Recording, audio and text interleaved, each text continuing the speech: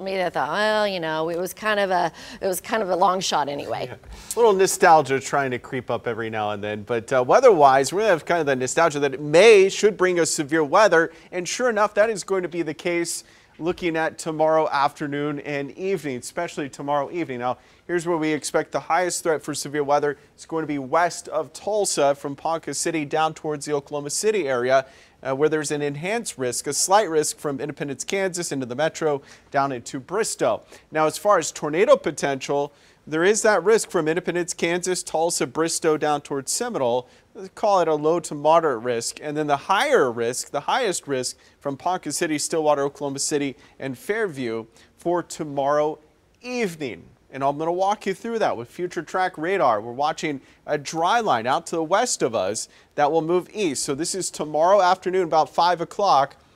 I think this computer model is a little optimistic on storm coverage, meaning it's popping up a lot of storms.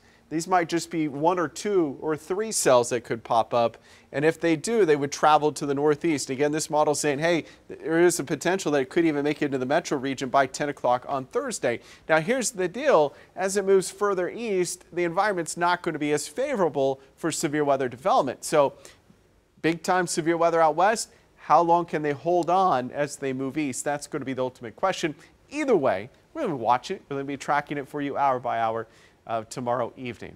I'm excited, though. Tomorrow I'll be in Tahlequah and in Stillwell in the morning, early afternoon hours, and then coming back here covering severe weather. So Tahlequah, Stillwell, I'm coming to your town. I'm excited. It's been a while since I've been able to be in Stillwell.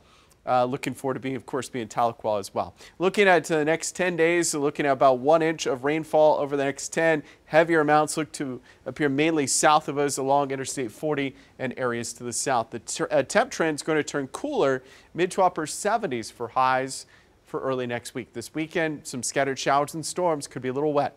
Right now, Wade's RV Weather Camera Network, mid 80s in the metro. Today's high, 85. Tomorrow's high in the lower 80s with scattered storms in the evening. Maybe an isolated shower storm on Friday. Better chance for more widespread rain and thunderstorm activity will be this weekend. And then we cool and dry by Tuesday, Wednesday, and Thursday of next week. This year, consumers are expected to break records with Mother's Day spending, whether it's inflation impacting costs of gifts